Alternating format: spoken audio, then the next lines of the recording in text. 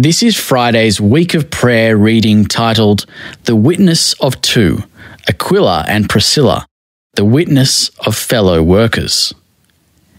Every movement needs leaders, and some of the most effective leaders are couples. James and Ellen White were married on August 30, 1846, and together became two of the most influential leaders in the movement that became the Seventh-day Adventist Church. They preached, taught, corrected, and counseled across North America.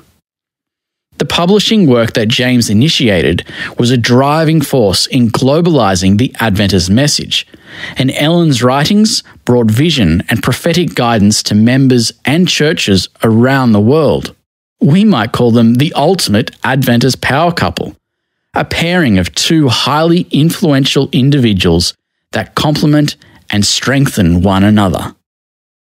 The early Christian church also had a power couple, Aquila and Priscilla, who, like James and Ellen, strengthened the church wherever they went. Early Christian power couple. We first meet Aquila and Priscilla in Acts chapter 18, following Paul's journey from Athens to Corinth. Corinth was a major cultural, political, and economic centre, and with two harbours providing an influx of travellers, it was a prime location for sharing the gospel. Aquila and Priscilla were recent immigrants to Corinth. They and all other Jews had been forced to leave Rome by the edict of Claudius, likely as a result of conflict over the preaching of Jesus Christ. It appears that the couple were already Christians before Paul arrived, and they welcomed him into their home and business. Both Aquila and Priscilla were tent makers, and the trio worked closely together at their craft, likely in a workshop on the ground floor of their residence. They probably used this space to speak with customers about the gospel, and perhaps small groups of believers met there. Silas and Timothy joined Paul in Corinth, and following conflict with the Jews, the mission work expanded to the Gentiles. Priscilla and Aquila were likely also active in this ministry.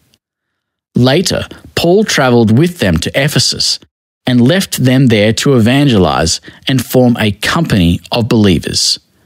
Acts 18, verses 18 and 19. In this way, they functioned much like Barnabas, Silas, and Timothy, in that they worked with Paul as missionary partners. In Ephesus, the couple worked with the believers and eventually established a church in their home. 1 Corinthians 16, verse 19. They attended the synagogue and heard Apollos, a Jew from Alexandria, speak about Jesus. Acts 18, verse 24 to 26. Priscilla and Aquila had a more accurate and thorough understanding of the gospel than Apollos had, possibly because they had been Christians longer, or because their theological understanding had been broadened and strengthened by their time with Paul.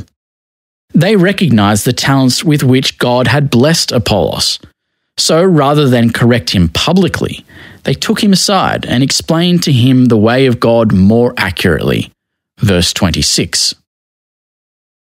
Their hospitality, tact, and theological instruction were well received, and Apollos went to Achaia, the region Aquila and Priscilla had left to continue his ministry. At some point, the couple moved back to Rome, and Paul sends greetings to them in Romans 16, verse 3 and 4, commending them as my fellow workers in Christ Jesus, who risked their necks for my life, to whom not only I give thanks, but all the churches of the Gentiles give thanks as well. He also sends greetings to the church in their house, demonstrating that they continued the practice of operating a house church wherever they went. Verse 5.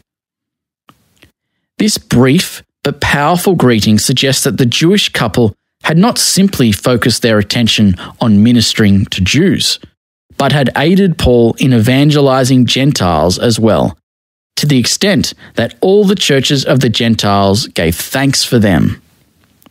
The last reference to Priscilla and Aquila can be found in 2 Timothy 4 verse 19, where Paul asked Timothy to greet the couple.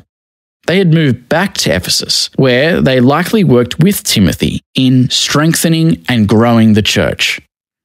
This migrant couple, equipped with the tools of their trade and a love of the gospel, opened their homes in 3 different cities to Paul and other believers and furthered the gospel wherever they went.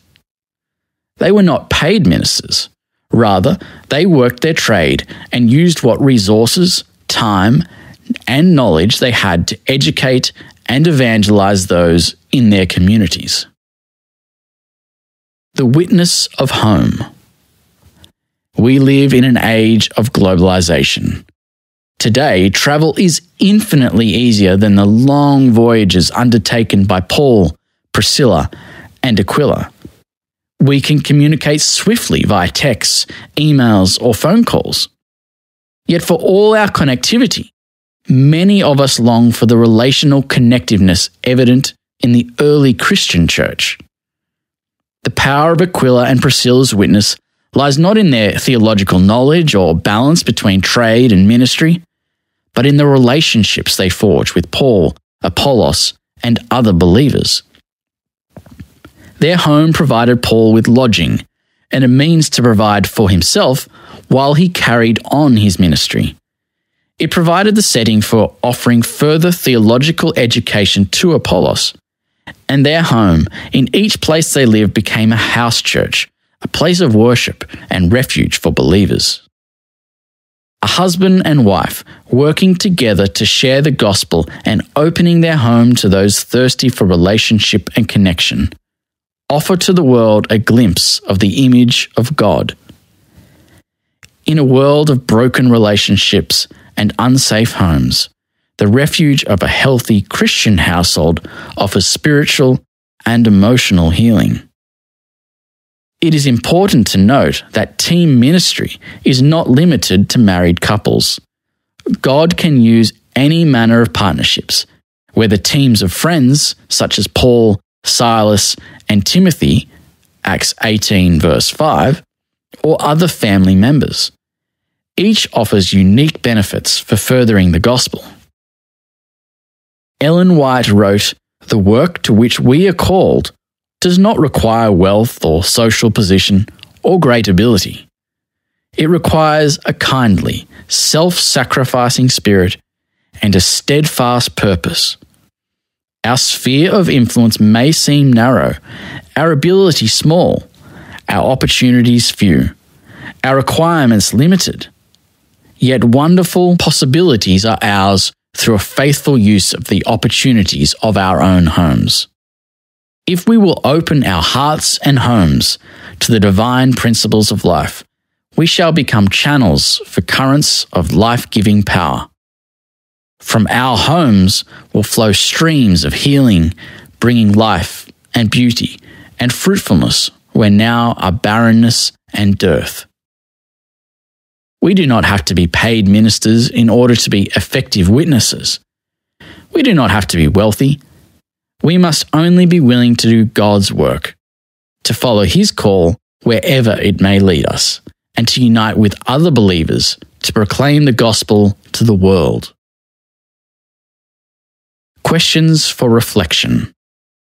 How can you provide hospitality, either in your own home or by partnering with other believers? What are some ways you can further equip yourself to teach others the ways of God? If you are married, how can you and your spouse work together to share the gospel? How can your marriage be a witness? This concludes the reading for Friday, read to you by Kyle Vincent, Production Manager, Adventist Media South Pacific Division, Australia.